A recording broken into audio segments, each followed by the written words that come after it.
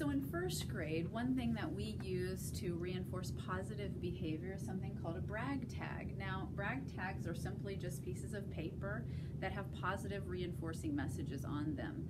We give brag tags out throughout the week or on Friday, and we just hang them on a lanyard. The kids get to wear these lanyards around their neck on Fridays, and they even get to leave the classroom with these sometimes. And so this is just a way to give positive reinforcement for those great behaviors.